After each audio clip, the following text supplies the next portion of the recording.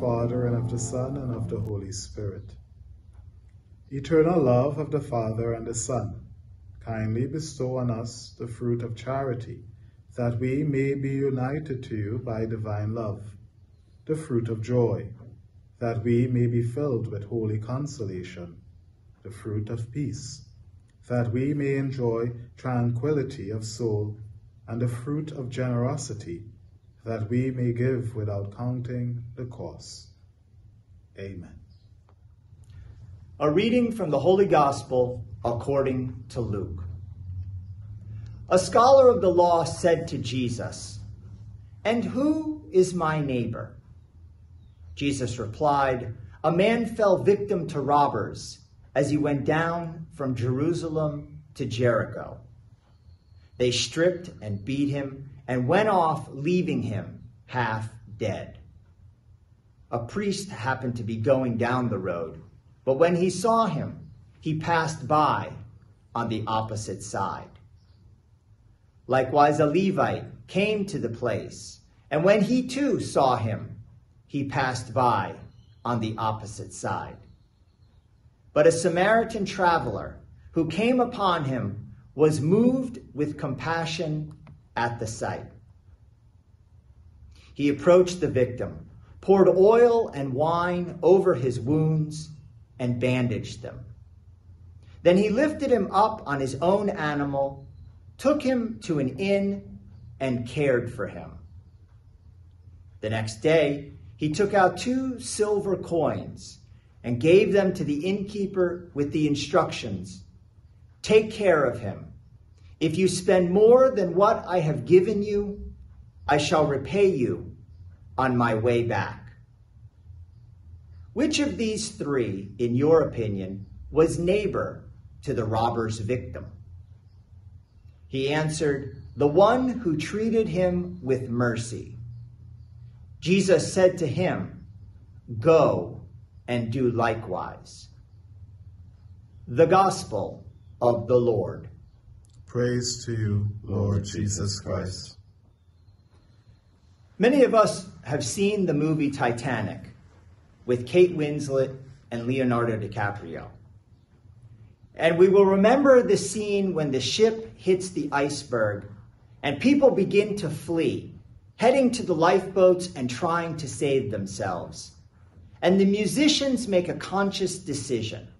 Instead of fleeing with the rest of the passengers, they will stay and continue to play their music, trying to bring a sense of calm, a sense of peace to an otherwise hectic situation. They willingly offer their lives so that they can bring peace and calm to others in an otherwise terrible situation. A true example of generosity. We get another example in our gospel story today, the Good Samaritan. Now, Samaritans and Jews at the time of Jesus were bitter rivals. They despised each other. They looked down on each other. So in the story, when we have the victim who's been robbed, it's shocking that the priest and the Levite, although moved with pity, don't do anything to help the victim. They're too busy being concerned about their own ritual purity. The Samaritan, on the other hand, moved with compassion, stops his traveling, binds up the wounds of the injured victim, carries him to an inn, takes care of him for the day, and when he leaves the next morning, pays so that the man continues to receive the medical care he needs. The Samaritan put aside his time in order to help this victim, and he put his resources forward to make sure that this individual was taken care of in his time of need. Generosity is one of the fruits of the Holy Spirit. Generosity is a willingness to share what we have, our time, our talents, our money, our presence, with those around us who need it, be they family members, friends, strangers, or even enemies. In our baptism, we receive the Holy Spirit. And throughout our lives, we are called to cultivate the gifts and the fruits of the Holy Spirit in our lives. As followers of Christ, Christ serves for us as an excellent model of the fruit of generosity. Throughout his public ministry, we see over and over where Jesus exudes generosity for those that are in need. We see him forgiving the sins of sinners, multiplying bread and fish in order to feed the hungry, welcoming social outcasts, casting out demons, and ultimately dying on the cross so that salvation could become possible for each of us. In the hustle and bustle of our lives, and in the competitive and self-centered society in which we live, it is often the case that the me first mindset, or the every man or every woman for him or herself, creeps in. And this is especially true in times of difficulty and tribulation. Times when people figure we need to circle the wagons, we need to protect ourselves. And while that is important, Jesus and the Good Samaritan challenge us that in times of difficulty, especially in times such as these where we are dealing with the COVID situation, we need to look outside of ourselves. We need to see, how can we be generous? How can we bring our time, our talents, our resources, our presence to those in our world who need it? And so I offer you some practical suggestions for ways that we can show generosity in our lives, especially during this time of COVID. First, we can intentionally pray for those that are dealing with the virus, those that are on the front lines that are treating them, those that have been economically affected by the situation, those that are living in fear. And in particular, we can pray for parts of the world that are being decimated by this virus, such as India. Secondly, many people are underemployed or are unemployed due to the virus. Maybe we can share what we have: clothing, food, money, household goods. Collecting these things and providing these things for people who are in need. Third, many people are experiencing tremendous loneliness during this time, having been isolated from other people. Maybe we can reach out to them by visiting them in person, calling them on the phone, texting them, sending them an email, or through social media. But by reaching out to them, we can dispel the darkness and the loneliness that they are feeling in their lives. Many people have experienced death during this time of the coronavirus. Friends or family members, co-workers have died from the virus, and people are in mourning. Maybe we can offer the gift of a comforting presence, a listening ear, a shoulder to cry on to those that are experiencing loss. And finally, we can help those who want to receive the vaccine.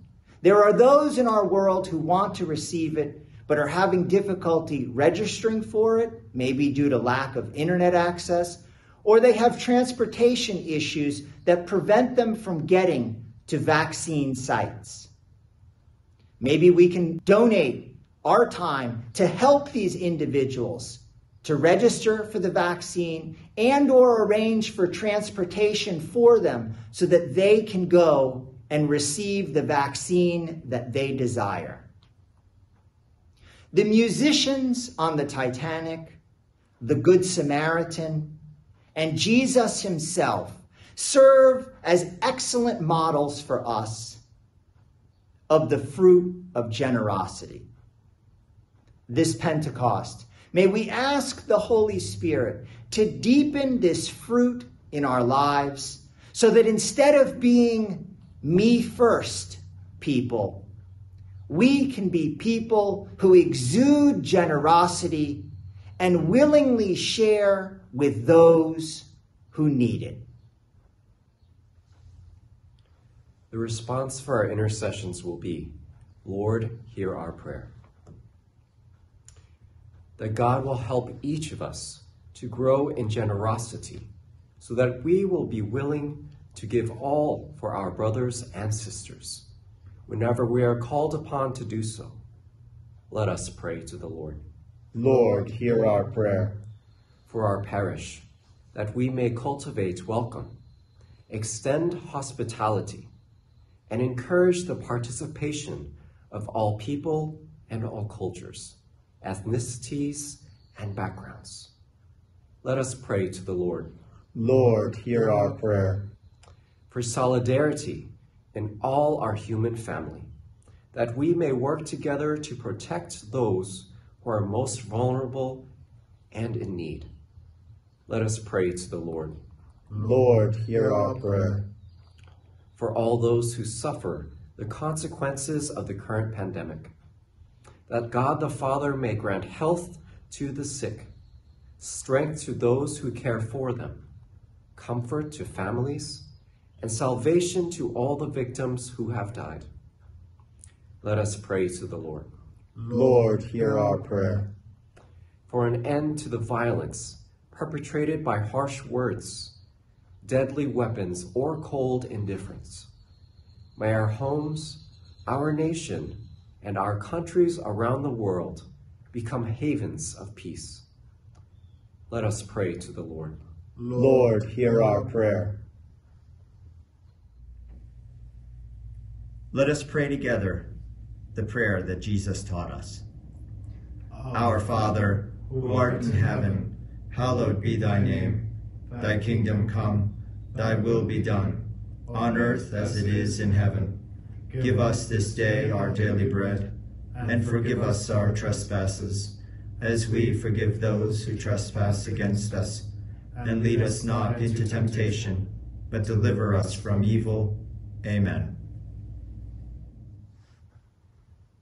Come, Holy Spirit, infuse me with true generosity. Teach me to serve others as you want me to serve them, to give without counting the cost, to toil without seeking my own comfort, to labor without seeking a reward, except in knowing that I do God's holy will. Like the Good Samaritan, help me to be willing to give all for my brothers and sisters whenever I am called upon to do so. Please help me to grow in generosity. Amen. In the name of the Father, and of the Son, and of the Holy Spirit.